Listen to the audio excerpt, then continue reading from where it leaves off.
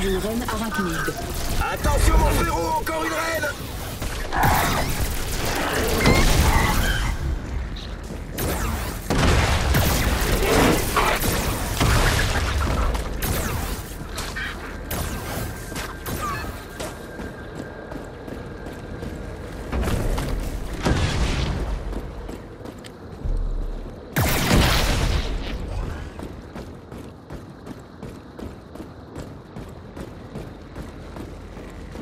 J'ai changé un peu ce coup-ci, hein. De la pop des années 80, tiens.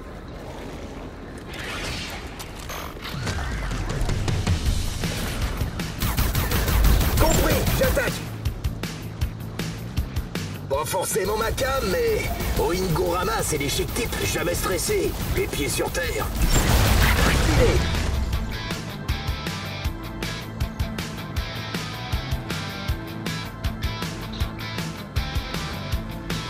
Leur chanteur avait un super clavier guitare et une mini cravate avec les touches d'un piano.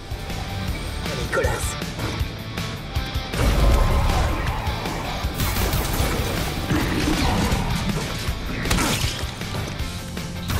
composé une bande-son pour les partous d'aliens. Mais maintenant que je suis sur Mars et que je vois la gueule des rennes, je me dis qu'ils ont un peu loupé le coche.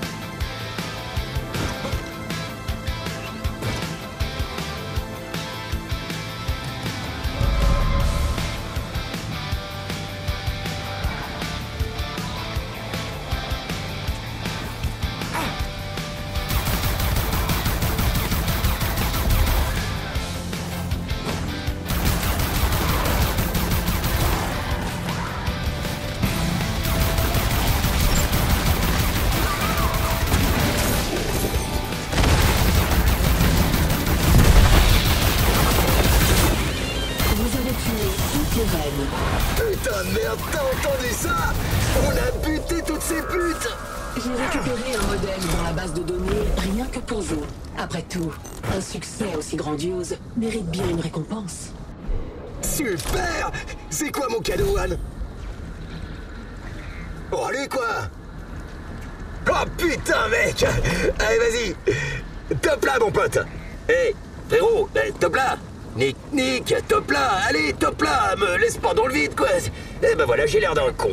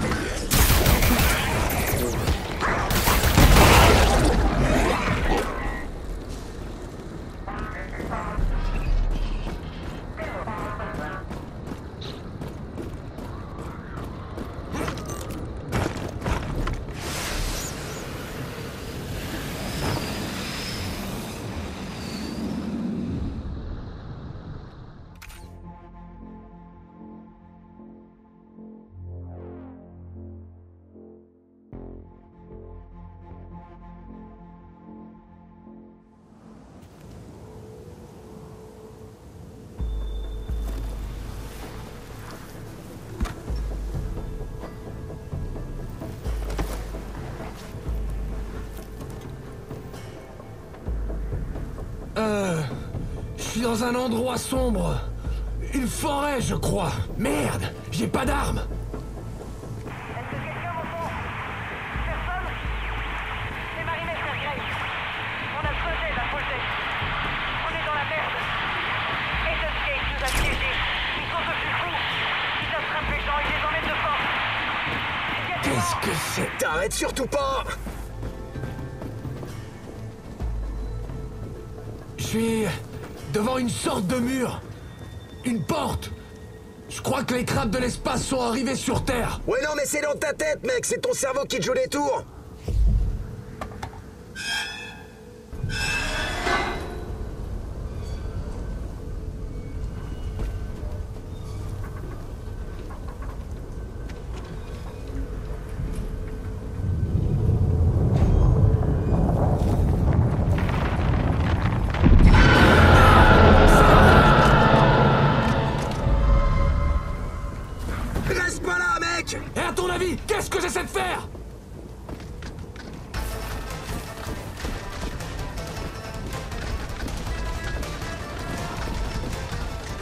surtout rappelle-toi, hein, la reine, c'est qu'une illusion. Elle peut pas te faire de mal.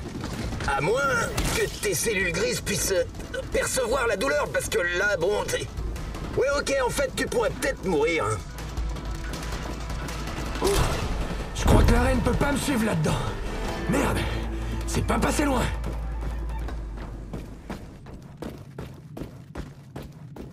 On a vraiment...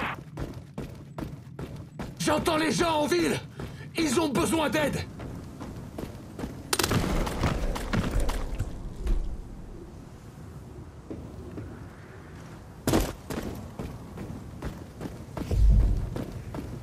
Des crabes de l'espace à Folzen. Faut que je m'en débarrasse. Mais comment tu vas faire sans armes? Je vois des pièges. Je pense que Marie-Mé, Jérôme et les autres ont dû les poser avant de s'enterrer. Utilise-les!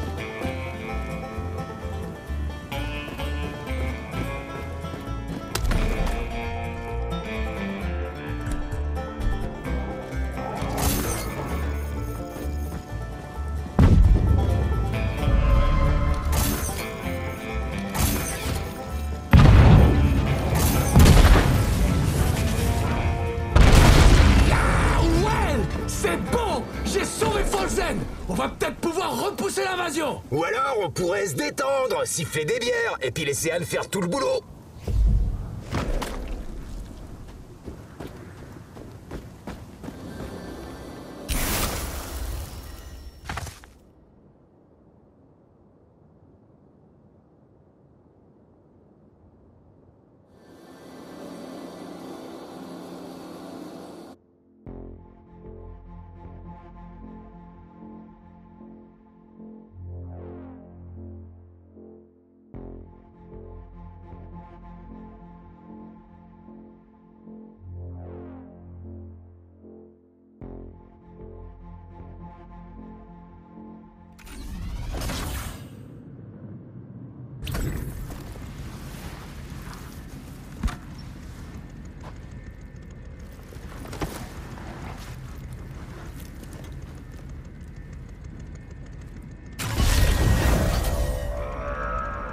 fais pas pour moi, je suis toujours là.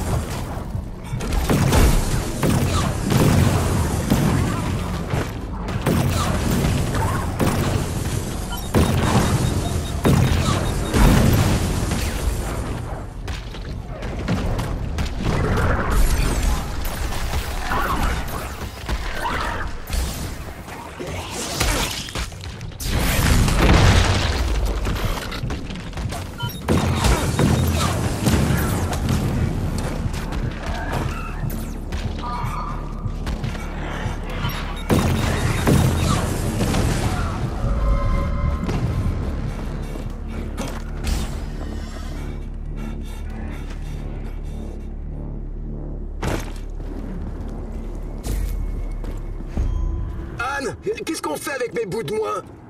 Activez la séquence de lancement et je m'occuperai du reste. T'as entendu, Nick? Ouais.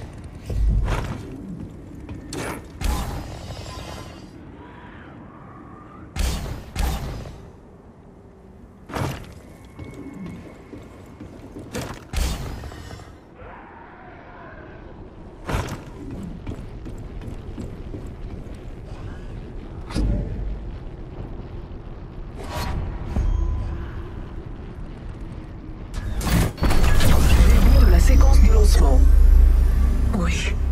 Oui, je sens l'énergie qui monte en moi. Oh putain, écoute là, on a réussi! On l'a fait, mon poteau! Ah, c'est pas trop tôt. Depuis le temps que j'attends ça, l'énergie, le contrôle. Enfin, je retrouve ma forme supérieure. Urk? Je suis libre, tout comme ma force irrésistible. Une force qui va dévorer tout ce qui m'est inférieur. Urk? Je peux mettre un terme à cette mascarade. Il va être enfin temps. Urk? Dis-moi que t'entends ça! Ouais, bah, j'essaie, Nick, ok? Désolé, Anne, continue. Il va être enfin temps de quoi? De tous vous tuer. Oh, merde!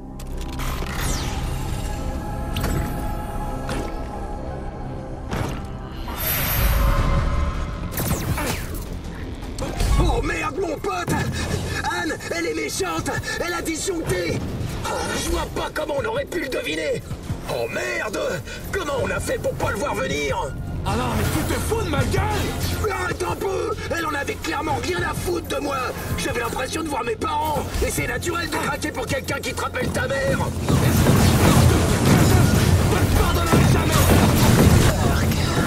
Vous me décevez. Écoute-moi bien, salope! Tu m'embobineras plus avec ta voix de cochonne! Vous êtes pitoyable et vous ne méritez pas le don que je vous ai fait. Putain de merde! On croirait entendre mon père avec une voix de chaudasse! Vous n'arriverez jamais à rien. Vous étiez un être humain raté et vous ne valez pas mieux en robot. Pourquoi ça m'excite autant qu'elle dise ça? Vous me dégoûtez. 5 minutes avant destruction de la Terre. Oh merde! Elle charge les capsules de lancement! Qu'est-ce qu'on fait? On doit les détruire avant qu'Anne puisse envoyer ses robots sur Terre! Viens à l'aide, ça me déshérité! Vous ne m'arrêterez pas.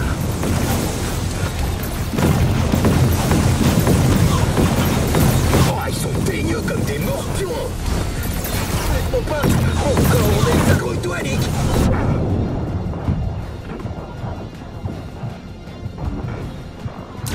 Vous ne pourrez rien empêcher. Je protège tes arrières, comme on dit! Toi, va péter les lanceurs de robots, ok? On n'a plus le temps, grouille-toi!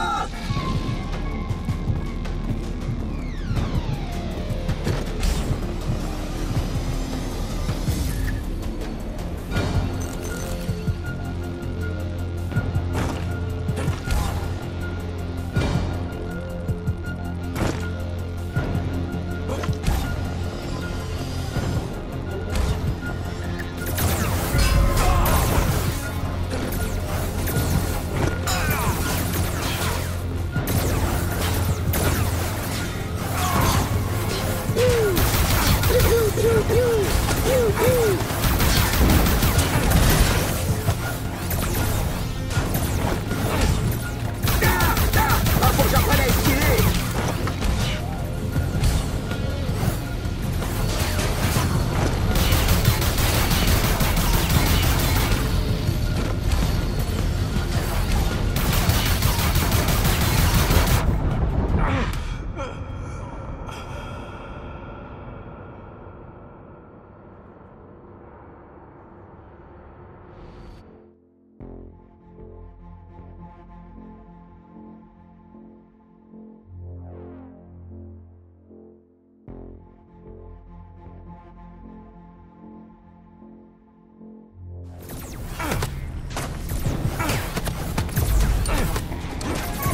Oh merde, mon pote! Anne, elle est méchante! Elle a disjoncté! Oh, je vois pas comment on aurait pu le deviner! Oh merde! Comment on a fait pour pas le voir venir? Ah non, mais tu te fous de ma gueule! Arrête un peu! Elle en avait clairement rien à foutre de moi! J'avais l'impression de voir mes parents! Et c'est naturel de craquer pour quelqu'un qui te rappelle ta mère! Espèce de crétin, je te le pardonnerai jamais, Urk! Urk, vous me décevez beaucoup. Écoute-moi bien, salope! Tu m'embobineras plus avec ta voix de cochonne! Vous êtes pitoyable et vous ne méritez pas le don que je vous ai fait. Putain de merde! On croirait entendre mon père avec une voix de chaudasse! Vous n'arriverez jamais à rien. Vous étiez un être humain raté et vous ne valez pas mieux en robot. Mais pourquoi ça m'excite autant qu'elle dise ça? Écoutez, 5 minutes avant destruction de la Terre. Oh merde! Elle charge les capsules de lancement! Qu'est-ce qu'on fait? On doit les détruire avant qu'Anne puisse envoyer ses robots sur Terre! Je suis blessé! Je suis blessé, à l'aide! Dis pas à mon père que j'écris! Vous ne m'arrêterez pas.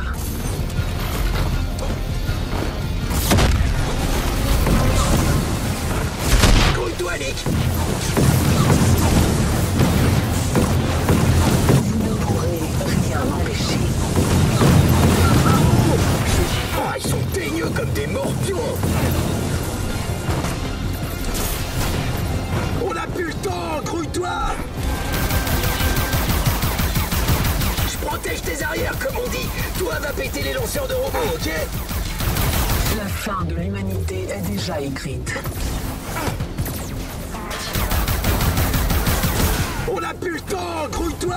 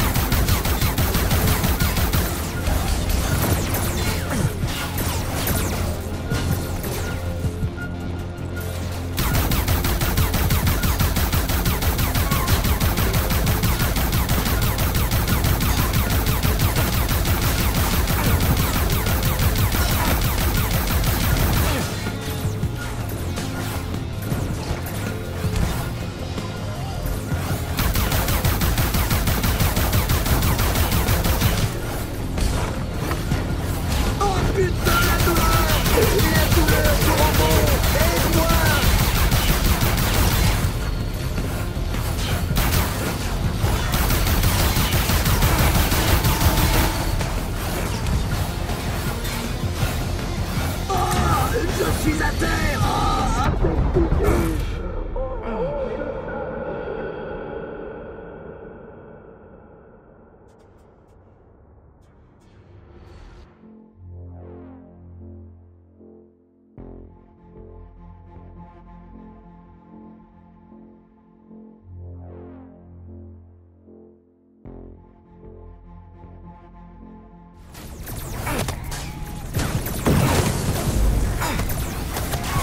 Oh merde, mon pote! Anne, elle est méchante! Elle a disjoncté! Oh, je vois pas comment on aurait pu le deviner! Oh merde! Comment on a fait pour pas le voir venir? Arrête un peu! Elle en avait clairement rien à foutre de moi! J'avais l'impression de voir mes parents! Et c'est naturel de craquer pour quelqu'un qui te rappelle ta mère! Espèce de crétin, je te le pardonnerai jamais, Urk, vous me décevez beaucoup. Écoute-moi bien, salope! Tu m'embobineras plus avec ta voix de cochonne! Vous êtes pitoyable et vous ne méritez pas le don que je vous ai fait. Putain de merde! On croirait entendre mon père avec une voix de chaudasse! Vous n'arriverez jamais à rien. Vous étiez un être humain raté et vous ne valez pas mieux en robot. Pourquoi ça m'excite autant qu'elle dise ça? Vous me dégoûtez. 5 minutes avant destruction de la Terre. Oh merde! Elle charge les capsules de lancement! Qu'est-ce qu'on fait? On doit les détruire avant qu'Anne puisse envoyer ses robots sur Terre!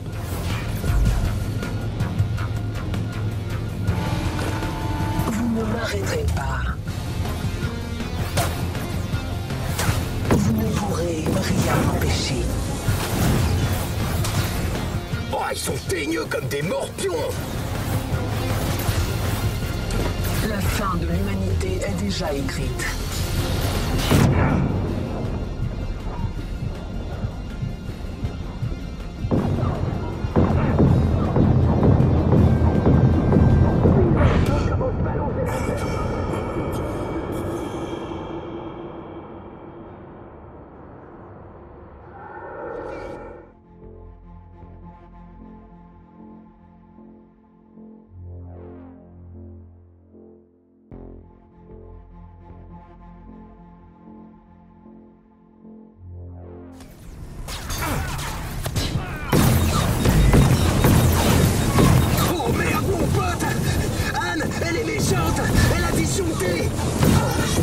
Comment on aurait pu le deviner?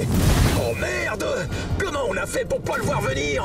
Ah non, mais tu te fous de ma gueule! Mais arrête un peu! Elle en avait clairement rien à foutre de moi! J'avais l'impression de voir mes parents! Et c'est naturel de craquer pour quelqu'un qui te rappelle ta mère! Espèce de... Urk, vous me décevez beaucoup. Écoute-moi bien, salope! Tu m'embobineras plus avec ta voix de cochonne! Vous êtes pitoyable et vous ne méritez pas le don que je vous ai fait. Putain de merde! On croirait entendre mon père avec une voix de chaudasse! Vous n'arriverez jamais à rien. Vous étiez un être humain raté et vous ne valez pas mieux en robot. Et pourquoi ça m'excite autant qu'elle dise ça? Vous me dégoûtez. 5 minutes avant destruction de la Terre. Oh merde! Elle charge les capsules de lancement! Qu'est-ce qu'on fait? On doit les détruire avant qu'Anne puisse envoyer ses robots sur Terre!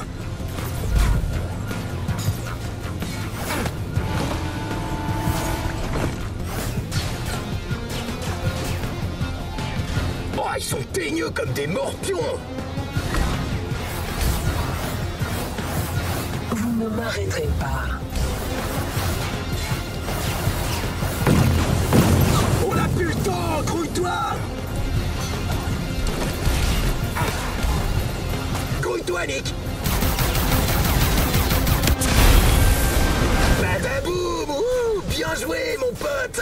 Ok, maintenant, fais pareil avec les deux autres! Du copier-coller! L'univers m'appartient. C'est sans espoir. Mais c'est ma vie qui est sans espoir, ma jolie, ok? Je suis né là-dedans, ça m'a formé, tu vois? J'ai jamais vu l'espoir nulle part, jusqu'au jour où j'ai collé du C4 sur un singe pour que les jambes remarquent. Et encore, hein, maintenant que j'y repense, ça respire pas la joie non plus. L'explosage! Plus qu'un, ok, tu peux le faire, mon pote. Je crois en toi. Rends-moi fier. Vous n'avez aucun avenir. Rien d'autre que le néant. C'est le même sort que celui de vos prédécesseurs qui vous attend. Ceux qui sont allés trop loin, qui en voulaient trop. Oh putain, génial! Ouais, on a réussi! On l'a fait, putain! On a empêché l'invasion!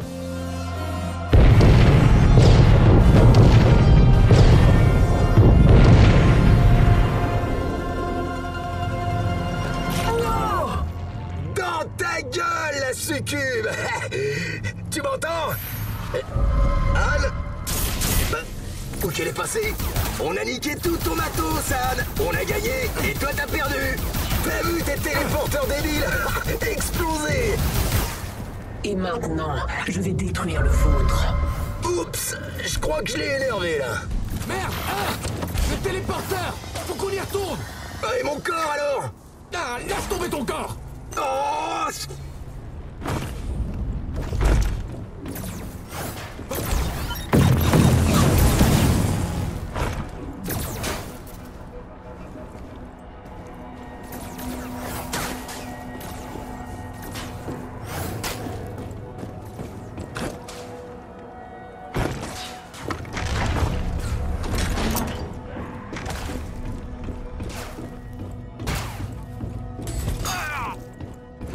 Non mais j'y crois pas! Tout ce boulot pour que dalle! On était à deux doigts! Faut y aller, mon pote! Je veux pas rester coincé là pour toujours!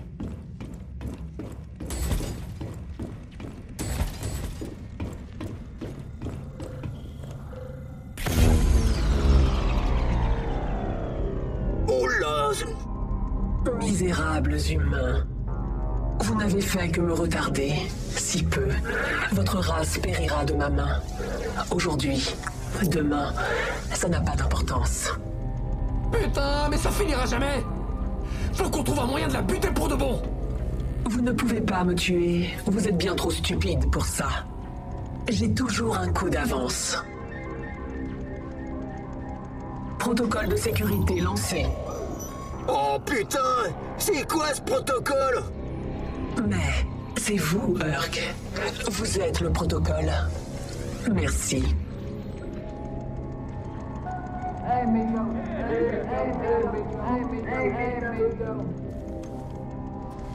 C'est quoi ce bruit?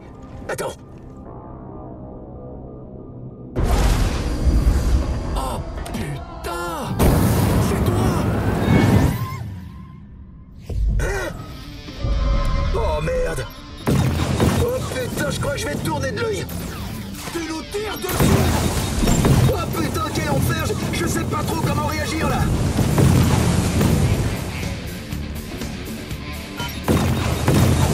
C'est une armée de toi! Attends. Anne s'est servi de nous pour trouver mes bouts et fabriquer une armée de moi diaboliques? Non mais tu te fous de moi? Ah, c'est super mesquin, mais... Ah remarque, c'est aussi franchement cool hein, d'un autre côté. Ouais, c'est cool. Mais c'est horrible quand même. Allez, tire! Tu veux que je tire sur moi? Tu déconnes, je vais pas me tirer dessus quand même. C'est une putain de torture psychologique, Anne. C'est pas sympa. Un peu de chouinet et prouve-lui qu'elle peut pas te manipuler! Oh, lâche-me pour la vérité en pleine gueule. Votre résistance est poussée par votre ignorance. Oh merde, vise un peu. On la fatigue, mon pote. Continue.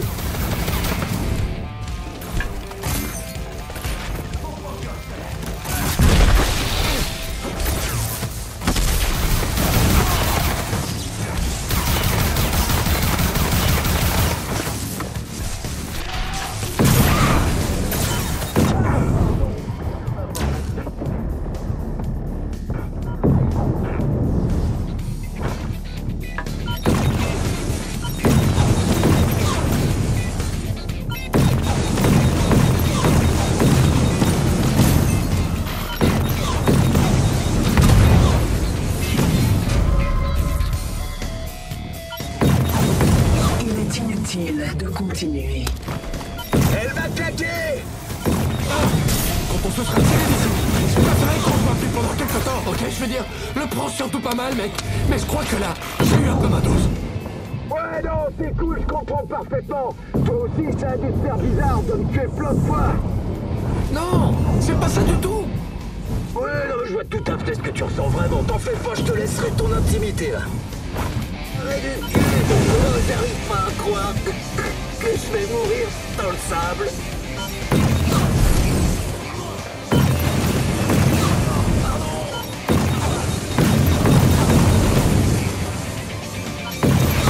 Oh putain, la douleur du robot. Aide-moi.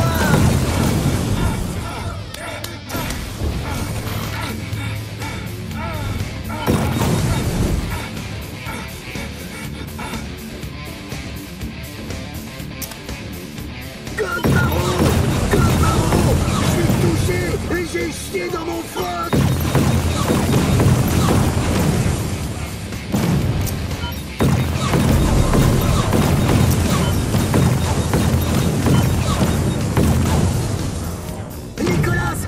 Nicolas, fais un truc, mon pote. Mon corps métal va mourir.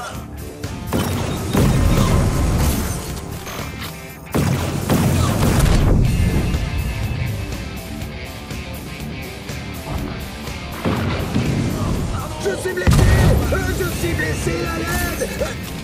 Dis pas à mon père que j'ai crié à l'aide.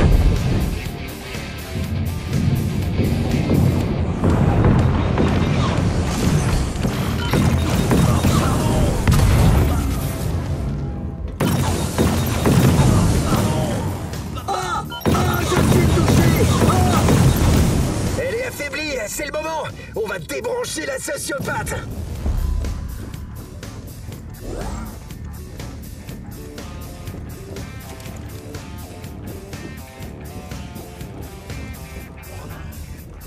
Stop!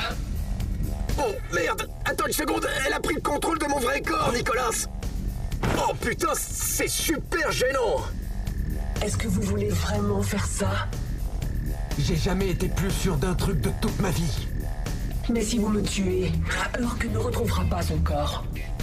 Oh putain! C'est comme ces films avec deux flics où l'un des gars a un flingue sur la tempe et l'autre doit prendre la décision de tirer ou non! Y a rien du tout à réfléchir, Urk! C'est ton corps ou 7 milliards de personnes! Ah, putain de merde! Une seconde, laisse-moi au moins le temps d'étudier les conséquences morales. Je veux dire, peut-être que la mort de 7 milliards de gens me pèserait pas tant que ça sur la conscience si à côté je pouvais retrouver mon corps. Putain, Urk! 7 milliards de vies! Et si tu te sacrifies, tu les sauves toutes! Comme Jésus, mais en robot? Vois ça comme tu veux. Ce que je veux dire, c'est que tu seras un héros pour toujours!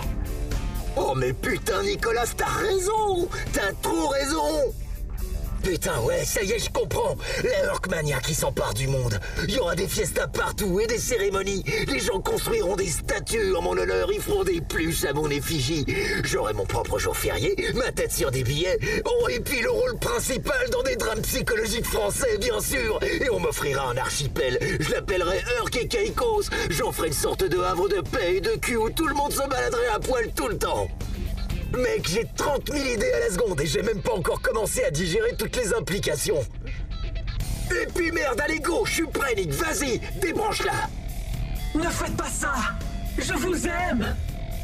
Anne le prend surtout pas mal, mais je crois que tu mens.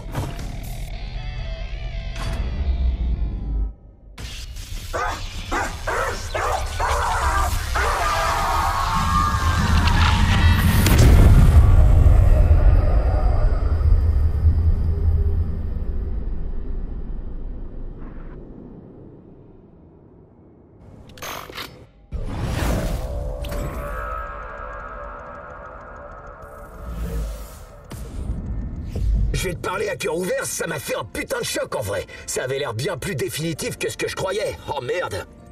Oh, Seigneur. Je suis désolé, Urk. Je sais que ça n'a pas dû être facile pour toi. Et j'ai pas tenu ma promesse du coup. Ouais, mais t'as eu raison en fait. J'ai appris quelque chose avec toi, Nicolas. C'est que la célébrité, tu vois, eh ben c'est plus important que tout le reste. Et des fois, pour devenir célèbre, tu dois lâcher le poids mort qui te retient. Dans ce cas précis, c'était mon corps sur lequel je peux maintenant faire une croix pour l'éternité. Non, Urk.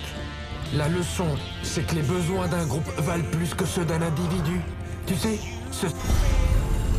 Allez, faut y aller. Laisse-moi juste entrer les coordonnées. Putain, tu sais ce que ça veut dire?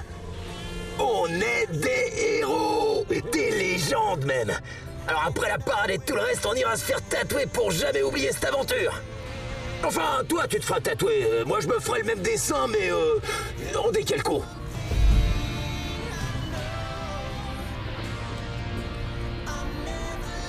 Urk, appuie sur le bouton. Ah ouais putain le bouton. Ok, allô la Terre, tes sauveurs rentrent au bercail.